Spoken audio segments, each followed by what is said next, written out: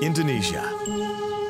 This country's humid climate produces lush foliage that's a perfect hunting ground for an assortment of slithering, stealthy animals. Snakes. In Indonesia, the diversity of animals is extremely high, and that means for these snakes that there's lots of potential prey items for them.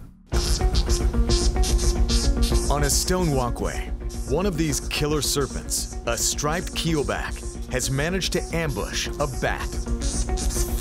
Now, with its body coiled tightly around its prey, the snake is not letting go. This bat seems done for.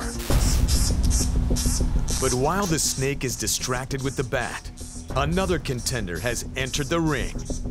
Looking closely, these ants aren't just scattering, they're attacking.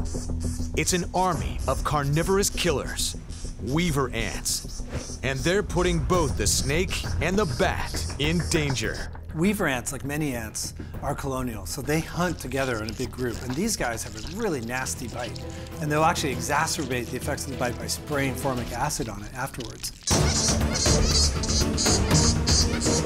The killer serpent refuses to let go of its hard-earned meal, but it's in pain from the hundreds of stinging bites. The serpent attempts to move the bat away from danger, but its prey is too cumbersome. The snake has only two choices: release the bat and lose its dinner, or stay and finish the job, possibly becoming prey for a miniature army of deadly insects.